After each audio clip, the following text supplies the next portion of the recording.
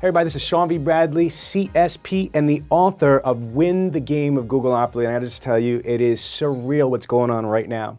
We just came from a huge, successful Barnes & Noble, Fifth Avenue, New York City book signing last week. We just hit the #1 new release in 2 categories on Amazon, which is retail industry and direct marketing. And then right now, we are at the Out Loud Audio Studios in New York City. Sir, please introduce yourself to everybody. Hi, my name is Rodrigo. I'm the audio engineer here at Out Loud Audio, and we're ready to record Sean for his book. We're going to make it into an audiobook. Yeah, so you guys are partnered with Audible, correct? Correct, yes. Okay, tell us a little bit about how many authors have you worked with, and what is it that Out Loud Audio does? Well, Out Loud Audio has been recording audiobooks for over 10 years now, and sometimes it's the author, like today, who reads the book. Sometimes it's a professional narrator, but in either case, we make a written book in an amazing experience for listeners. Yeah. Let's talk about that for a second. We were discussing this before. There's a lot of professional narrators.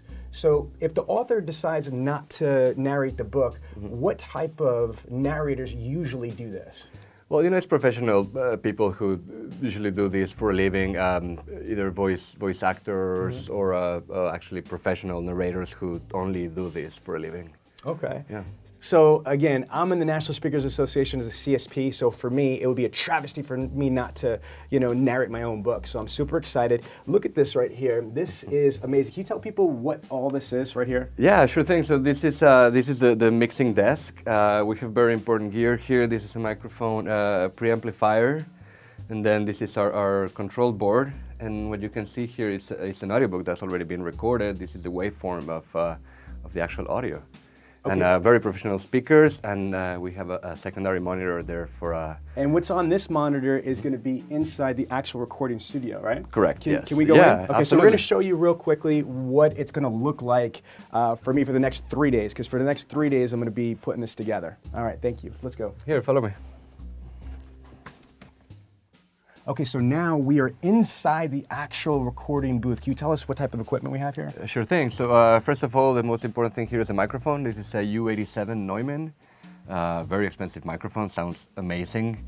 And as you can see, this room is all padded, the walls are all treated, so we don't get reflections, so we don't get any sort of echoes, and the sound is tight, and this booth is known to have an excellent sound. Okay, and you were telling me before that I have to be still, right? Yes. Explain that. So I'm going to be speaking, and we're going to have the actual words. Take a look up here.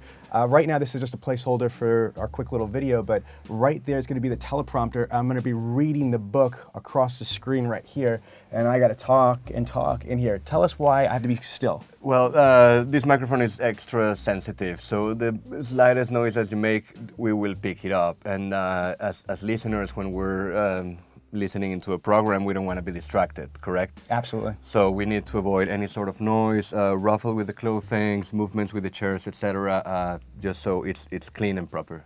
This reminds me of all the Karina Bradley projects we've been on in the studio, so I'm super excited.